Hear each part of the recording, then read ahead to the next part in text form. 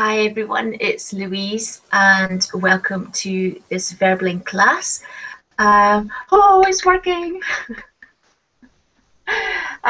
My class at 9 o'clock this morning, my first class in our detective series didn't work this morning, but I think we're working.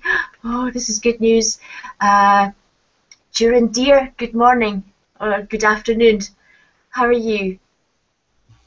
Good morning, teacher. Good morning. I'm fine, thank you. Good, that's good. Tell me, where are you from?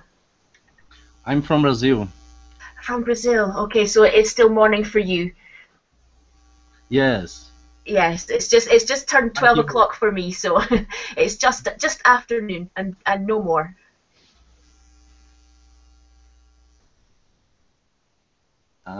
Yes, afternoon. Where are you from? I'm from Edinburgh in Scotland. Ah, okay, Scotland. Yes. I was thinking you is United States. Ah, no, I'm from Scotland. Okay.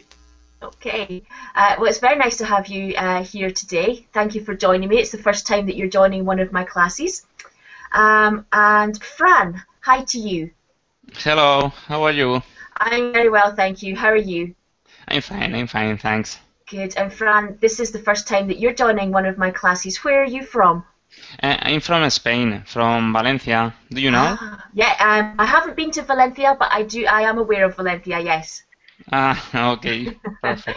And what have you been doing today so far? Well, it's. Do you ask for the weather? No, what have you been doing? Ah, yes. This morning, I go to shop in the market, and 1 hour in the gym, and another hour with my little son in a swimming pool. 1 hour too. Okay. Excellent. My goodness. Yes, a whole morning. Very Whole busy morning. morning. Very Yes. busy, yes. Okay, well, hopefully you will have a nice, relaxing hour with me, learning a little bit about a gentleman called Deacon Brodie, who was from Edinburgh, and learning some English as we go as well. Now, I'm aware that my connection, my camera feed seems to be a little bit slow, but hopefully everybody can hear me okay. Which is the main thing. It's not quite so important to see me. So I'd also like to welcome Miriam. Hello, teacher. Good morning. Good morning. Hi there. Where are you from?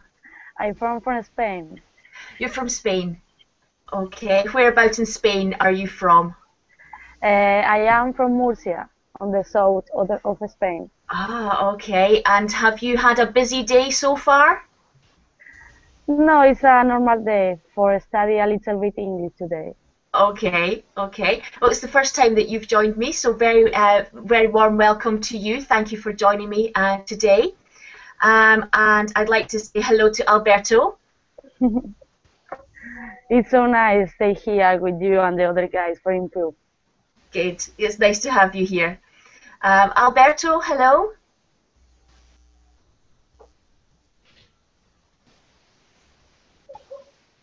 Can you hear me, Alberto?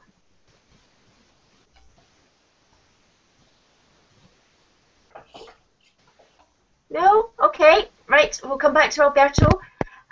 We'll say hi to Abdallah. Yes, hi. How are you, teacher? I'm fine, thank you. How are you? I'm great, thank you. Good. And Abdallah, is this the first time you've joined one of my classes? Yeah, definitely. Yeah, I think okay. And where are you from? I'm from Palestine. From Palestine, okay. And what have you been doing today? Actually, I was studying. I'm working on master. Right. Okay, so you've been studying for your master's degree today. Yeah, exactly. Right. You're from Scotland? I am from Scotland, yes. Yes, that's great. Because my university that I attend to there in Scotland, Edinburgh Business School. Oh, Edinburgh Business School. Yeah. Ah, okay. I'm from Edinburgh. Really? Yes. Yeah. Yes. Oh, excuse me. Yes. Okay, so you're doing your master's degree in business, your MBA. Yeah. Exactly. Ah, okay. Ah, that's very tough, I believe, from people that I know who have done it. It's very hard. Yeah, exactly. It's Is really, it? really. Oh. So have you come to do English for a rest? Yeah, exactly. I was studying and I think about doing something fun. Excellent. Oh, well, this is lots of fun today. Thank you very much for joining me. And let me just quickly say hello to Paco. Hello, teacher. Good morning. Oh, excuse me. I was just about to cough, so I thought I would have a quick slurp of tea. How are you today, Paco? I'm doing well, thank you. Good. Good. Oh. And then the phone rang. Yes. Okay. And hello to Matthew.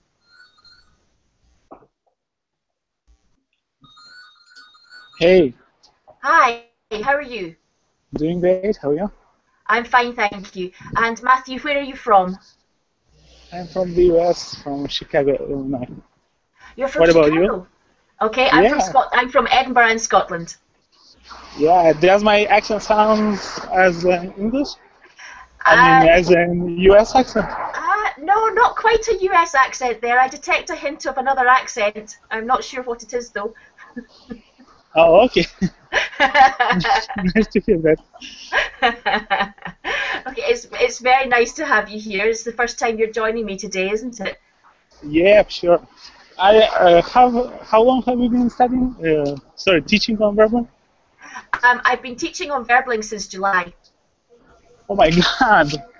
But yeah, I'm on verbal like since 2013, and I never came to your class.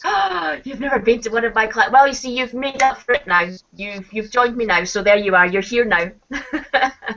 So welcome everybody. Nice to see you. Nice to have everybody here today. As I said, unfortunately, my first class for today, my 9 o'clock class didn't go ahead because for some reason I was sitting talking to myself. Nobody could join, which was was very upsetting for me. Alberto, no, I can't hear you. Can you try and speak again? Hi, Luis. Aha, I can hear you now. Yes. There you are. Yes. How are you? Okay, I'm fine. And you? Good, I'm fine, thank you. It's nice to have you here. Have you had a good week? Now I'm relaxing this week. Only relax. I worked a lot in the past week, and in this day I relax only. Right, good, that's good. A nice relaxing afternoon, and what we're going to do today is we're going to learn a little bit more about some history from Edinburgh. So let me just get my screen ready. Where is he? Okay, so I shall just make the text a little bit bigger so that we can all see this. Where are you? There we go. Okay, so we're going to talk about today a gentleman from Edinburgh's past who is called Deacon Brodie. And he was a very well-respected gentleman, but he had a secret, and he became known as a gentleman by day and a what by night. Okay, so you have three options. Was he a murderer by night, a body snatcher, or a thief? Okay, so I need you to have a guess at what you think Deacon Brodie was by night. So he was a very nice gentleman during the day. He was very pleasant, a fine, upstanding gentleman in the community. In fact, he even sat on the city council, so he was a councillor. But he had this this dark side to him. So let me see. Let's get guesses. Abdallah, what do you think? Do you think he was one, two, or three? What's body snatcher? A body snatcher. Oh, Yep. that's a good question. Okay. What do we think a body snatcher is? Okay, does anybody have a guess? Let me see. Durandir, can you have a guess? What do you think a body snatcher might be? Teacher, no, I Cutting think bodies? Okay. someone, Yes. So someone, snatching bodies. So what do we mean by a snatcher? A body snatcher. To cut? To say again, Matthew? Cut. To cut a body. Okay, not quite cut a body, but it is to do with the human body. I shall tell you. Okay, has anybody? Well, I was going to say it's another famous pair of characters from Edinburgh's grim past, known as Burke and Hare, and they were very famous body snatchers. And we will learn more about them in another lesson. But essentially, a body snatcher means that you steal dead bodies from either graveyards or from hospital beds. So there are people who steal bodies, and particularly Burke and Hare, we will learn about them later on. They stole bodies to sell to Edinburgh University Medical Department, who were looking for cadavers. Now, a cadaver is a dead body to allow students to practice on, to learn anatomy and to practice doing certain procedures, cutting the bodies open so that they could look at the internal organs. And Edinburgh University at the time had been advertising for people to donate their bodies to medical science after their death. And Burke and their family would be rewarded with some money, and these pair of gentlemen, Burke and Hare, saw an opportunity to make money by going around graveyards and digging up freshly buried people and donating their bodies to the medical department in return for money. So that's a body snatcher. Okay. So who thinks that Deacon Brodie was a body snatcher? Me. I think you explained very deeply that, so basically I believe that he's... Okay, so that's Matthew thinks he was a body snatcher? Yep. Oh, sorry. Okay then, Paco. Sorry, you have to leave us so early in the call. Oh, he's off. He's had to leave us. Okay, so that's one for body snatcher. Anybody else think that he was a body snatcher? No? Okay, what about a murderer? Who thinks he was a murderer? No. Paco? Not Paco, sorry. Fran, do you think he was a murderer? Yes, I think he's a murderer. A murderer, yes. That statue of him, he's got some kind of a bad look in his eye, doesn't he? He's got murderous tendencies looking in his eyes. Yes. Yes, I think so. I think so. He's got a look about him, doesn't he? He doesn't look like a nice gentleman. Yes. Yes, he seems a bad guy. Yeah. Yeah. Yep. He's got that air about him. Yes. Okay. And Abdallah, do you think he was a murderer as well? No, actually, No. I think he look like thief more than He looks like a murderer. thief. Yeah. Okay. Yeah. Okay. And Alberto, do you think he looks like a thief as well? For me, thief is well, yes. Yes, a thief as But well. this history. Okay. And Miriam, what about you? Do you think he's a murderer or a thief? No, for me, I think that is a thief. You think he's a thief. Okay. And finally, Durandir, do you think he's a thief? I think the men don't would be anyone the options. Oh, he's not any of. Oh my goodness, what do you think he could be then?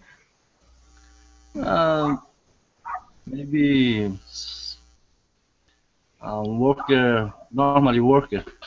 Ah, you don't think that he had a bad reputation at night, and so a gentleman by day and asleep at night. Okay, so he was an upstanding citizen. Okay, yes. Shall we have a look and see who's right? Okay, so here he is. Okay, so let me just scroll down here. Okay. And if I can ask, let me see, Abdallah, can I get you to read out the first paragraph for me? Okay. Born in 1741, William Brodie was a captain, maker, and locksmith by trade. Master tradesman at that he was the Deacon President of a trade blood in Edinburgh and member of the City Council. He was very respectable gentleman.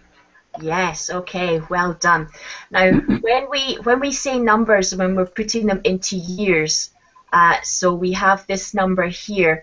We actually say split it into two numbers, and we will say 1741. Yes. So born in 1741. So rather than saying 1741, we call the years 17 or 18, 19. So 1741, William Brodie was a cabinet maker. So he's a cabinet maker. What's a cabinet? Cabinet maker. Do you know what a cabinet is?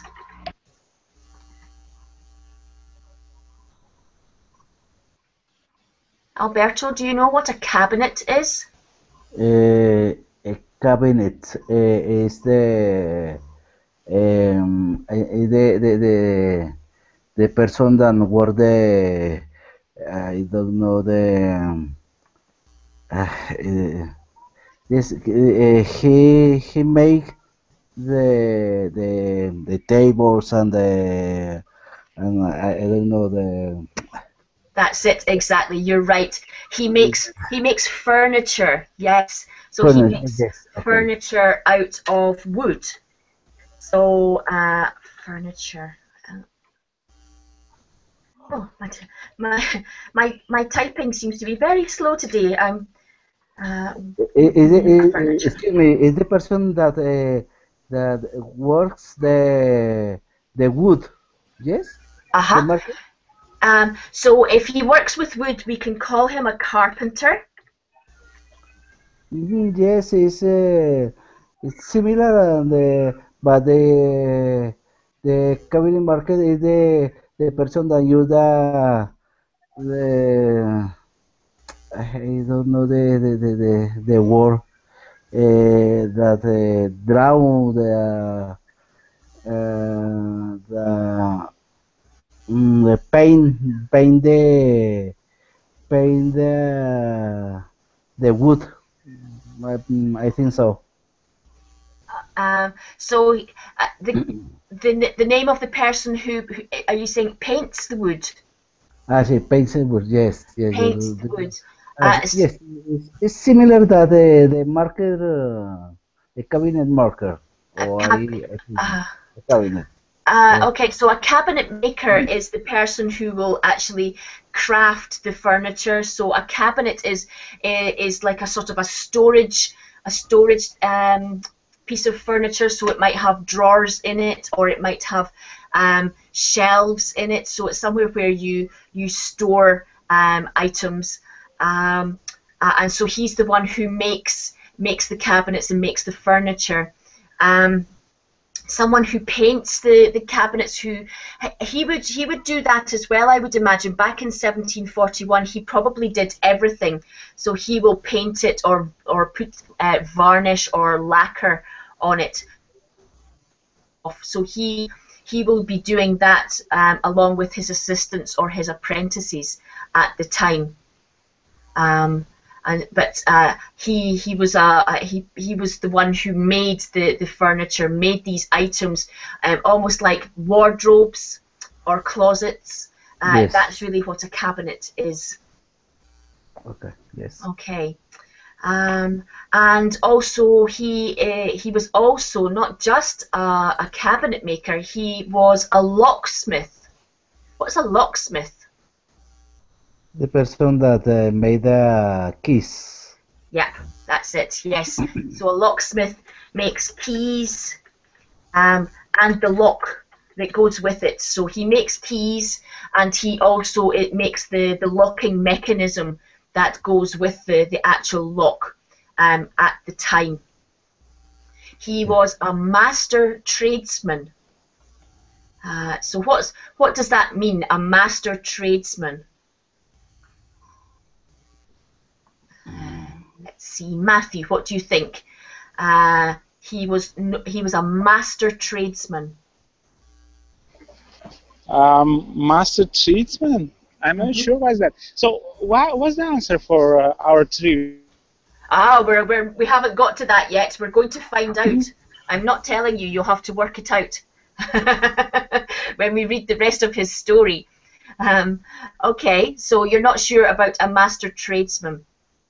But when someone is something like a cabinet maker or a carpenter, or we might call them a joiner nowadays, or if someone, let me see, is a plumber or a painter and decorator, we say that these kinds of jobs are known as a trade, and that the people who do them are tradesmen. So they have a job that they are able to trade in terms of trading to get money. So I'll come in and I'll paint and decorate your house in return for you giving me some money. So they're known as tradesmen. He was a master tradesman, which means he was very good at his job. So he had worked for a very long time and had perfected the skill and the art of cabinet making and of being a locksmith. So he probably had apprentices in his workshop who worked under him and who he was teaching to become cabinet makers. So he was a master at what he did. Yes, Alberto. Is the person who buys and sells too? They would be called a trader. Yes, a trader. So rather than being a tradesman, where you do one particular job, so you're a plumber, for example. But a trader is somebody who has goods for sale, so they will sell you goods, and perhaps you will barter for the goods or haggle. So we'll say, okay, I've got this crop that I've grown, so I've got these apples or potatoes or something. I will give you these potatoes in exchange for, can you give me something that you've got as the trader? So that will be how a trader had started, but they're more salesmen, where they have items for sale, whereas a tradesman actually has a specific skill that they can do, so like a plumber or a carpenter, or a locksmith in the case of William Brodie. Okay. Okay. So he was the deacon. Now, the deacon is this sort of an official word that was given in the 1700s, meaning that he was the president of a trade guild. Now, a guild is just another word, an old-fashioned word for a society or a group of similar people. So the trade guild of the Cabinet Makers Society, we could call him. So he was the president of the Cabinet Makers Guild.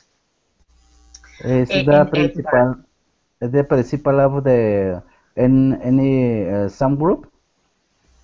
the principal, The principal, yes, the principal, yes. He had been elected the principal, the leader of the trade guild in Edinburgh, yes. So he had been awarded this position by fellow cabinet makers who were also members of this trading guild. So they probably met, and they may very well have set standards for cabinet making. They may have agreed procedures and agreed ways of doing things and shared practices on how to carve wood or to make cabinets in the most effective way. So that's what would happen in a trade guild, the collection of people within the same business area who come together and form an association to continue their art form or their business form that they're doing. And he was also a member of the city council. So not only was he well respected within his own trade, within cabinet makers, because he was the president, but he was obviously very popular in terms of the people of Edinburgh, because he was elected as a member of the city council as well. So he was a very respectable gentleman. What does it mean he was a very respectable gentleman? Respectable, I think, he's very polite, and he can treat with other with good ways. Yes, that's it, exactly. He had this very good reputation. So he was very polite. He dressed in fine clothes, and he was deemed to be someone who who behaved in a proper manner, who showed everybody in Edinburgh that this is the way to behave, that you can run your own business and be respectable, and this is how to get on. You know, I'm the president of the Trade Guild and I'm a member of the council, you know, which are both very respected positions to hold. Okay. Could you please? Yes. Excuse me, could you please write reputation in the box chart? Reputation, yeah, sure. Oh, I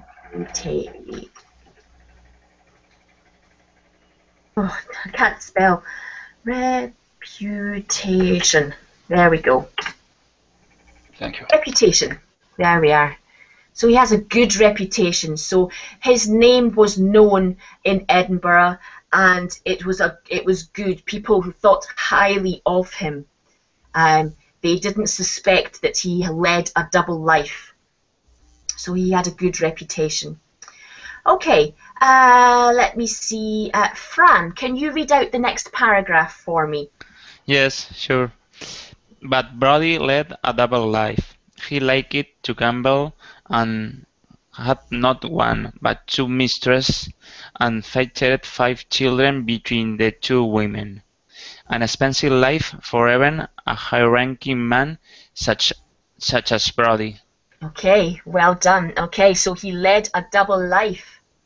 Yeah. So he liked. Okay. Liked, yeah. Okay. He liked to gamble and had not one but 2 mistresses, and fathered 5 children between the 2 women. Oh dear. He's not sounding so good now, is he? Yes, it's difficult. A double life. Yes. So a double life. What do you understand by a double life? I think a double life is when you are in one place I don't know to explain. I think your behavior is different in one time and in another time. For example, in this case, you may be very polite in one situation, and another situation you may be a thief, for example, or a murderer. Yes, yes, you're right. So yes, that was a very good explanation of a double life. It's where he behaves in a certain manner in front of certain people and then behaves in a different way in front of other people. So yes, he leads this double life, and he liked to gamble. Okay, so I'm not sure back in the 1700s. I'm not sure what sort of things they did in terms of gambling. It possibly would be some kind of card game or a game with dice. It wouldn't be, we wouldn't have casinos back in those days, so it wouldn't be anything like roulette or games like that. But it will be something to do with cards, I would imagine. So he obviously liked to play cards or liked to gamble his money, and he had not one but two mistresses. So he had two women at the same time and had 5 children between both of those women. Uh, Excuse me, Yes, yes, Alberto. but in this case, I think that the when the history say that he liked to gamble, this word isn't the game ball as the poker and the other games. I think so that game balls has because he has a two lives. 2 lives, yes, yes, Yes, I think so. Yes. yes, yes. For me, isn't that this person wasn't the the gamer. Yes, is the Yes, the gambler, yes. the gambler. Yes, okay. Yes, yes. So you're right. So he had this very respectable image, this respectable life where he's the cabinet maker, the locksmith, the member of the city council, and then he had this other persona, the gambler, where he liked to lead this completely different life where he gambled. He had two mistresses. So he was obviously, living with one for a little bit and going to the other one and leading this expensive life. Yeah. And so back in 1741, and even although he was very successful cabinet maker, member of the city council, president of the trade guild, so he would be very well paid. He would have considered to be a very wealthy man at his time. But obviously in his second life with the gambling and the women and the children, that was a very expensive upkeep that he had to have. So his money possibly didn't go as far as it possibly should have. So a very expensive life. So I thought, oh, Matthew's gone, because Matthew was desperate to know what he was. But I think we're about to find out what he was by night. So let me see. Duran dear, can I get you to read the next paragraph, please? Okay, teacher. So, Brodie used the knowledge he gained when he visited wealthy customers around Edinburgh, learning about any security measures, made works copies of their case, and under the cover of darkness would break into their houses and steal their valuables. He even copied the case to a bank and stole um, 800. Oh, that's pounds. Pounds. That's a pound sign. So Sorry. 800 pounds. Yes. Okay. A huge amount of money at the time. Yep. Okay. So I'll just highlight that. We'll go over some of the vocabulary, but I'll just highlight this bit here. So that is the sign for British pounds. So that's pounds sterling. So that's the pound. Okay. So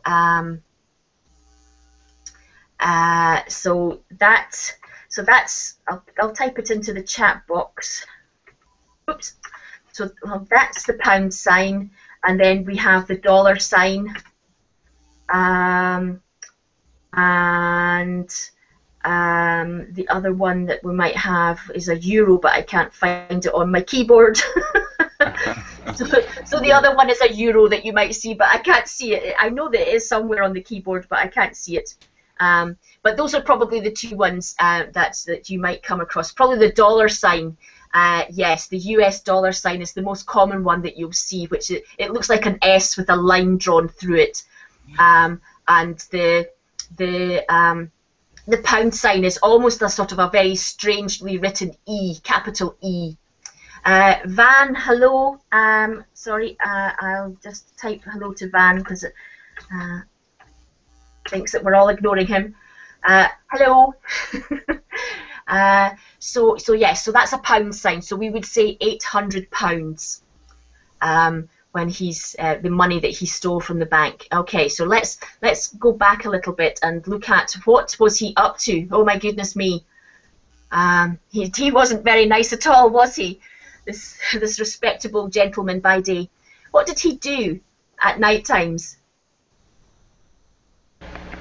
He stole the banks. He stole from the bank. Yes, he did. He robbed the bank. And who else?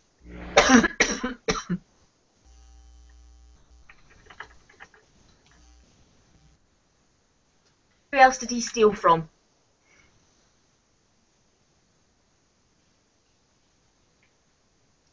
Miriam, who else did he steal from? He stole from the bank. And who else did he steal from?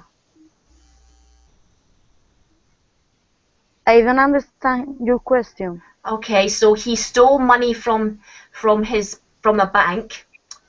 Yes. And wealthy customers, no? That's Maybe? it. Yes, Fran. Yes, he stole from wealthy customers. So he would be asked by Edinburgh residents if he would go and visit their houses to talk about making some piece of furniture. So he would go so that he could measure and make sure that what he was going to build would fit where they wanted it to go. And while he was there, he would look around the house and take notes or make a mental note of any security measures that might be in the house, made wax copies of their keys because he was a locksmith, and then he would break into their houses and steal their valuables. So he was perhaps going in to replace locks or to make other keys. But he was then taking copies of their keys so that he could then open their doors without raising any suspicion as to what was going on. Luis, sorry, Yes. one question. I don't know if William Brodie was married with anyone, or both of two mistresses are only mistress and not the wife of him. That's not known. We don't know if he had an actual wife. Okay. So we don't know that part of his history. I think because we don't know, and we do know that he had mistresses, I think we can possibly assume that he didn't have a wife, and rather that he had these two mistresses, possibly because even back in the 1700s there were probably rules about being married, and if one of these women were his wife, he would probably have to pay more money or pay taxes in some kind of way for being married. So he probably didn't want to do that, even though it was a very expensive life for him with two mistresses. Yes. Yeah. Yes. He must to stole a lot to keep the 5 children. I understand. Yes. William. Yes, he must have stolen a lot to keep the 5 children and the 2 women. Don't forget the women. Us women, we're quite expensive sometimes. Yes, sure. Okay, so he learned about any security measures. Now, if we think that it's the 1700s, so that's 300 years ago, then we're not talking about things like alarm systems or what else, extra strong security locks and and things like that. What sort of things do you think he might be learning about? What sort of security measures might you have in the 1700s, do you think? Now, there's no right or wrong answer here because I'm not sure. I just want your ideas on what you think security measures might have been 300 years ago. I think he tried to find if he has dogs. Like, Dogs, because they use it for security measures. Yes, I think that's a good assumption to make, that there might be dogs. Yes, Alberto, what do you think? Yes, I think too, and I think that they had a person who I don't know the word,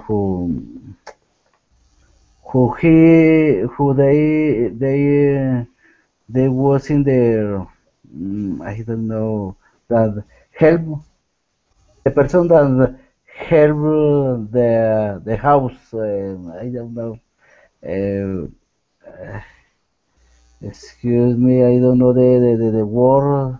Okay. Do you mean maybe somebody who was paid by the members of the house to guard their home?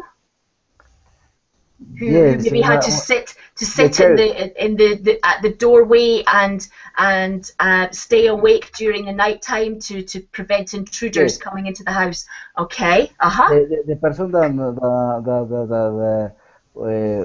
was carrying the house. I think so. Yes, so almost like a security guard. Yes. So somebody who was Security paid guard. to Security guard the guard. house. Yes. Yes. Okay. Yes. Okay. Yes, another good idea. That's quite possible that somebody was there who was to look after the house at night time while the residents slept. Yes. I think also, in these times maybe there was a strong box or money box. It's a possibility, no? That's a possibility, definitely. I would think so, because he stole money from the bank. We can see that, and it's quite possible that if he was visiting wealthy customers, that they also have some kind of strong box or safe or some kind of place where they would keep their valuables. Yes, I think that's a very good idea. Yes. Luis, what is the best word to say? A strong box, money box, or safe box? What do you think? Well, I think a strong box is a good word. I certainly think that the strong box would be good, or we could just say a safe. A safe. Now, it wouldn't be sophisticated in the way that safes are very sophisticated now, but it would have locking mechanisms and maybe a combination lock. So it would be safe, but a strong box is something that would also be there at that time as well, I think. Okay. Thanks. So yes, those are both good words to have. Yeah, definitely. Okay. In these cases, are safes, box safes, or similar? Not a box safe. So a strong box or a safe, or we wouldn't call it something like a safety deposit box. Okay. Deposit because box. Not a safety deposit box. We would probably call it now. Yes, we would say safety deposit box. But back in those days, in the early 1700s, that sort of idea, I'm not sure that something like that would have been around. So it would probably be very large, almost looking like large pieces of furniture, where people would keep their valuables. Obviously, he was in the right trade, not only being a locksmith, but also a cabinet maker. So he probably made a lot of the furniture that his wealthy customers were actually going to keep their valuables in, and he was then going to go back in afterwards and steal everything that was inside the strong boxes. Okay. Yeah, so he learned about the security measures in these houses and made wax copies of their keys. So he would probably have a piece of candle wax that he's melted down so it's quite soft in the palm of his hand. And if, for example, he said to his customers, oh, I'll need a key to the house so that I can bring the furniture in. And they say, oh, yes, not a problem. Here you go. Here's the key. And so he has the key, and he will make a copy of it and give them their key back once he's brought the furniture in. But he has a copy so he can make his own set of keys. Or maybe he's actually just found the keys lying somewhere. We don't know. But however he did it, he made wax copies of their keys. And when it was dark, he would break into their houses and steal their valuables. And even, as we've discovered, went to the bank and stole £800 from a bank, which doesn't sound terribly much nowadays, but £800 would have been a lot of money at that time. Okay, let me see, Miriam. Can I get you to read out the next paragraph, please? Okay. His downfall started when he and his gang of thieves tried to steal from a local tax office. His plan failed and the gang were caught, fearing he would be connected to the crime. Brodie fled to the Netherlands, his intention being to board a sail to America. But he was arrested in Amsterdam and was returned to Edinburgh to face trial. Okay. Yes, okay. So his downfall started. What do we mean by his downfall? I don't know. Okay. Can somebody maybe help Miriam and suggest what do we think his downfall? I think. Maybe. Go ahead. Oh no, don't worry. Bad times, no. Maybe. Bad times. I don't know. No. Okay. Bad times. Abdallah, do you have another suggestion? I think he's telling us when he was doing bad things and like stealing the other properties or something like that. Okay, we're getting there. Yep. So his downfall.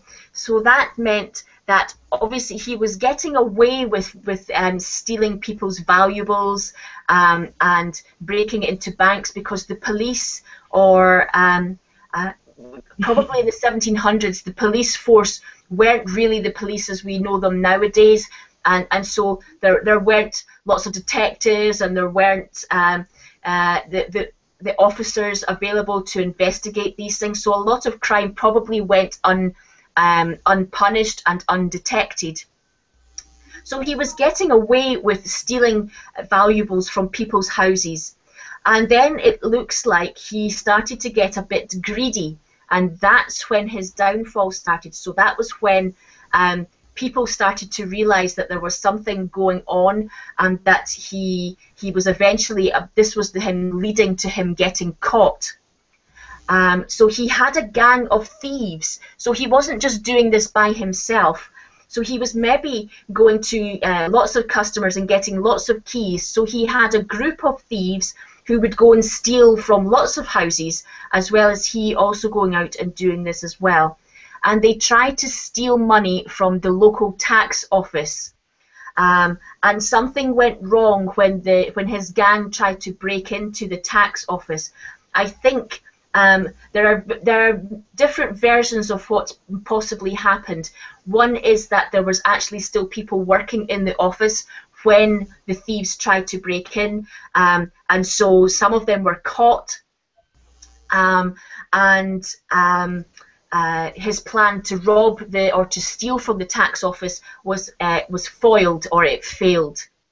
And he fearing that he would be connected to the crime. So he thought that members of the gang who had been caught, that they would say, okay, well, the leader of our gang, the person who's in charge of us, is William Brodie, and so fearing that he would be connected, he fled to the Netherlands. What does that mean? He fled.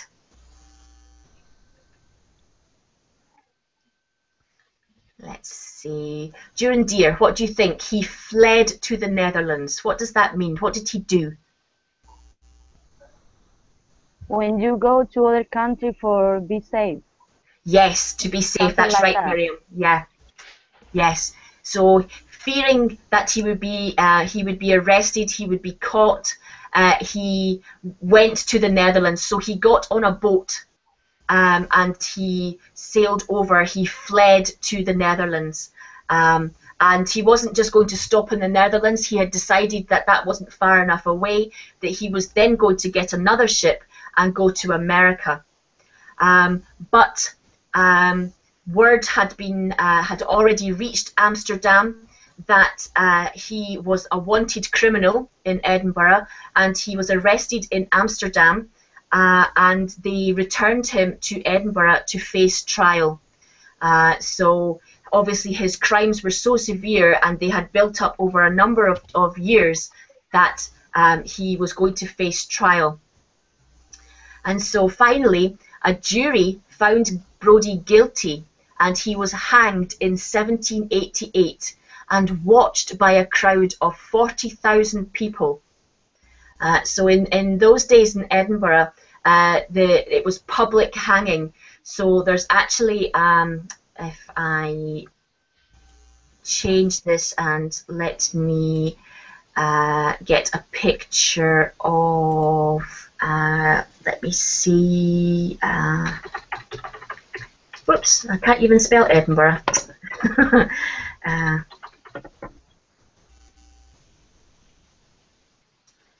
Okay, so in Edinburgh, oh, and here we can see it here. Let me show you this picture. If everybody can see, oh, let me change this one so you can see. Oops, stop, share, there we go, share this one, there we are. Okay, so this is an old drawing of a part of Edinburgh called the Mercat Cross, and this monument in the middle here is where official people would stand and make declarations, and as you can see there are people gathered around this monument, listening to the I can't say it, proclamation. There we go. Oh dear, tricky word. So here, this postcard is saying it's a royal proclamation, so a declaration from the king that would be made. But also there would be notices of public hangings, because the buildings in the background are actually, and still are, the highest courts in Scotland. These are the high courts. So this is where, even today, where big criminal cases are tried in Edinburgh. And so if somebody was sentenced to a hanging, the gallows would also be in this area, and they would be publicly hanged back in the 1700s, which is not very pleasant, but that was what they did. And this, oh, I'm trying to click on the wrong picture. Let me just close that down. This is a picture of what it looks like today. So as you can see, it's not really changed. It's still the same structure. And behind it here, this is St Giles Cathedral. Very beautiful church right in the city centre. And in the 1700s, in front of St Giles Cathedral, up behind this tree here, there was a jail. So Deacon Brodie would have been kept in the jail up until the point of when he was sentenced to death, and then he would be he was hanged. So that is the story of Deacon Brodie. So as you can see, not a very nice gentleman. And what was he? So he was a gentleman by day and a what by night? Yeah, it's very thief. He was a thief. He was a big thief, wasn't he? Yes. He was really not a very nice person. A thief. by night. Yes. Does anybody have from the history in their own countries and their own cities where you're from? Do you have a similar person who had a daytime persona and a nighttime did something evil or bad during the night? Well, sorry. I think nowadays in Spain, there are a lot of people like William Brodie. But the sentence for day is lower than this. Yes, yes. I Not think so much call for public hangings nowadays. Yes. Not no Yes. not much. Yes. So yes, you're right. That's unfortunately it's still a case where we do still have people who do come and steal during the night. What do we call people nowadays who break into people's houses and steal valuables? What's the word that we use for them? I think that in Colombia and in the other countries, the